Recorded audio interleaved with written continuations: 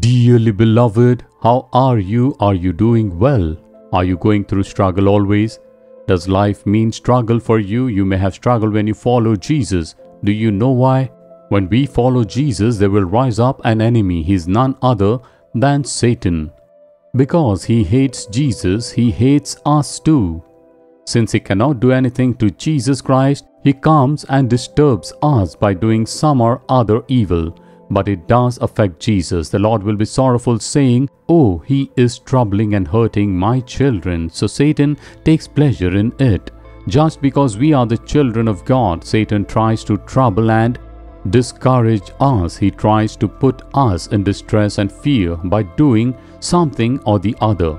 So blessed are we if we are troubled by the devil, the Satan. We know that we are the children of Jesus, but the Lord has promised something. In Romans chapter 16 and verse 20 it's written, "And the God of peace will crush Satan under your feet shortly." So Satan is just wagging his tail now, because Jesus has already won the victory on the cross. When he died on the cross and rose again, he had crushed the head of the Satan already.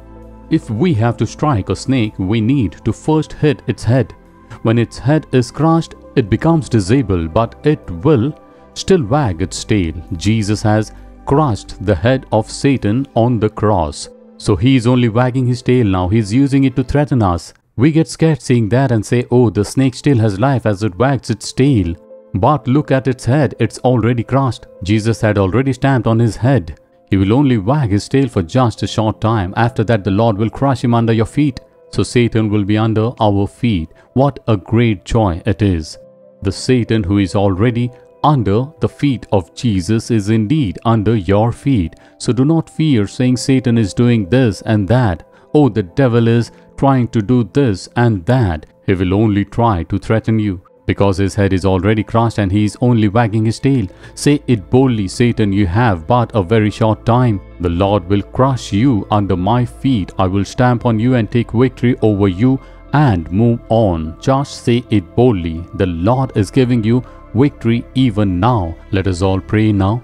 Dear Lord, thank you for crushing the head of the wicked Satan on the cross. Thank you for you will crush him under our feet.